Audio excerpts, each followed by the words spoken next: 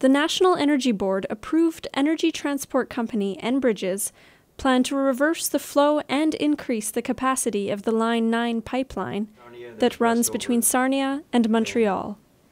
The NEB made their decision after holding public hearings in the fall. Hugh Morin of the Ontario Petroleum Institute made a case in support of the reversal.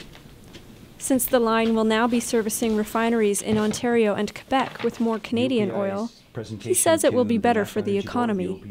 We felt that it was important for the industry to get involved to support that project so our companies could have market choice. It would enable our companies, if necessary, to be able to move their product to an alternative buyer. Line 9 originally shuttled oil eastward, but was reversed in the late 90s in response to market conditions. It's an interesting exercise because really it's being reversed back to what it was originally set up for. But it's not just a reversal. The pipeline will now carry an increased load of crude oil and bitumen, which is a sticky fuel distilled from crude. Chief Joe Muskokamon of the Chippewa of the Thames First Nation worries that the pipeline's aging infrastructure will not stand up to the increased load.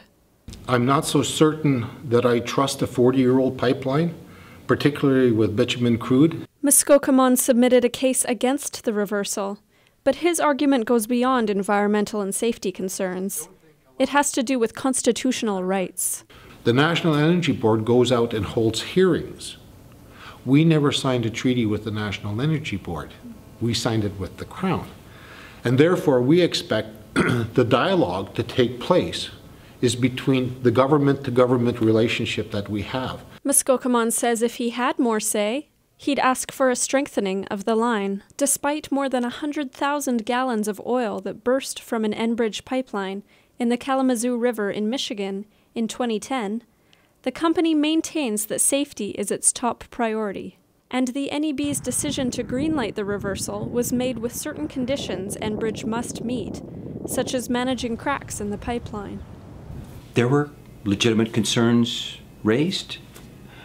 We fully expect Enbridge will meet their commitments and responsibilities with regard to pipeline safety. But for Muskokamon, the political battle is far from being over. They didn't actually address our argument. And so we still maintain the position that until we have that dialogue, it's illegal. Legal or not, oil is already flowing eastward through the line from Sarnia to northwest of Hamilton. But with many concerns about the pipeline, not every phase of this reversal will flow smoothly. For Western Report, I'm Tiffany Pope.